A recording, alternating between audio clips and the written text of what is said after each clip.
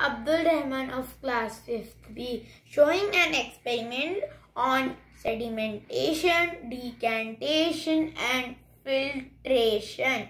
In sedimentation, muddy water should be taken in a glass kept undisturbed. All the impurities of the mud will settle down like this. See.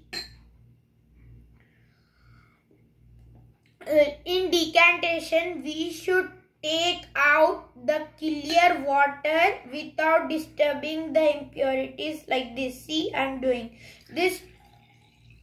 This process is known as decantation. Decantation. Filtration. We need a bottle with funnel with tissue paper. Now pour the water from glass. See, I am doing like this.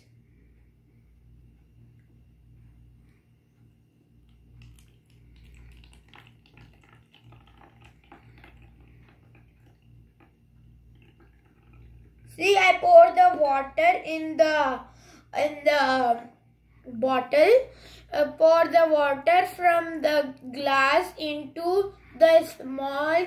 See the clear water.